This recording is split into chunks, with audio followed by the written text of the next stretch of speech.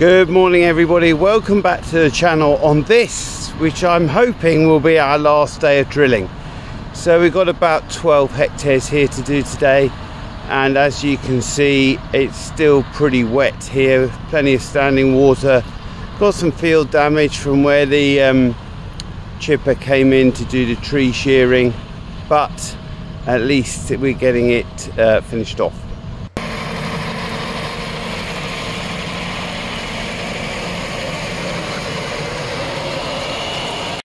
So as you can see here, this is on a bit of a tram line. You can see the edge of the tram line at the top of the field there, but pretty lumpy really.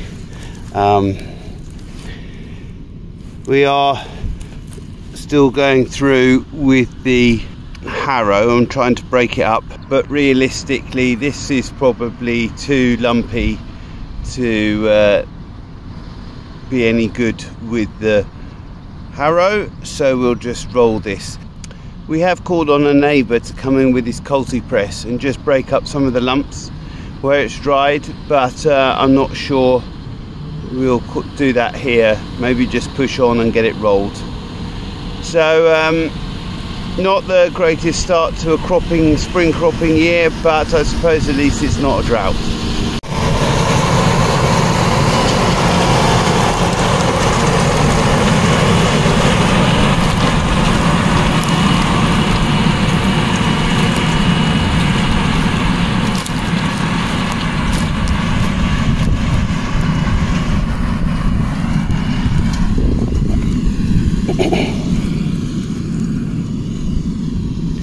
So we're treating this year's seed with Tyros, a biological treatment, and this follows mustard, a mustard cover crop, a diverse mustard cover crop.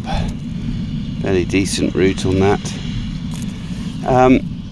Interestingly, down this bottom end at the bottom of the hill, it's quite a steep hill, and down this end of the hill it's all smelling wet and heavy. A few nice sunny days and the soil crumbled under the rolls, producing a decent seed bed. Unfortunately, over the coronation weekend we had over 40 millimeters of rain, which caused a return to standing water and an anxious wait for crops to emerge.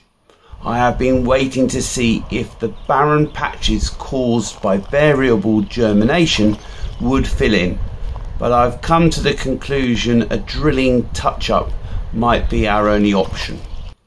The next day, the 4th of May, I had the pleasure of visiting John Pawsey's farm, Shimply Park. John runs a large organic combinable crop business covering over 3,000 acres. His use of the system Chameleon was the inspiration for our interest in the drill weeder concept. The visit gave us the opportunity to view a number of novel mechanical weeding methods.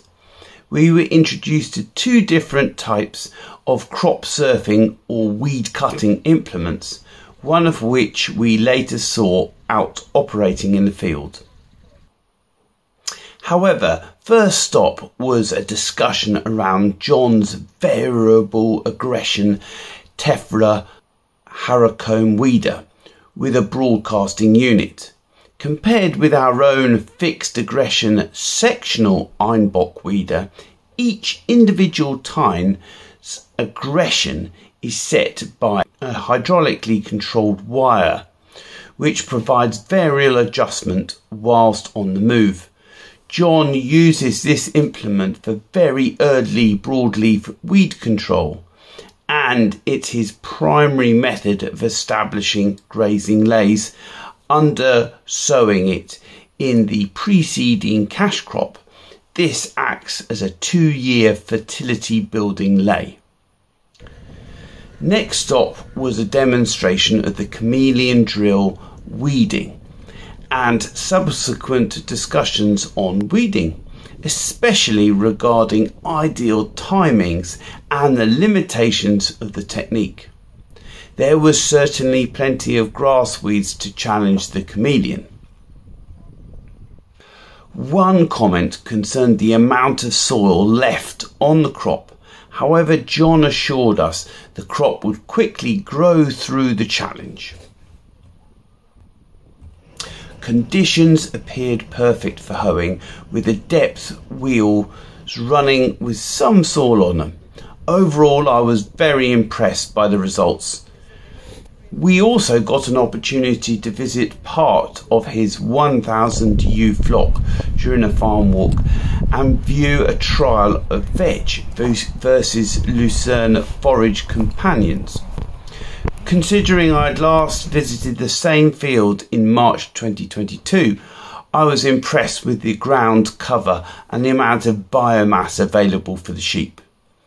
Thank you for watching. Please give this video a thumbs up, subscribe and click on the bell to get notifications of when our next video goes live. Thank you very much. Bye.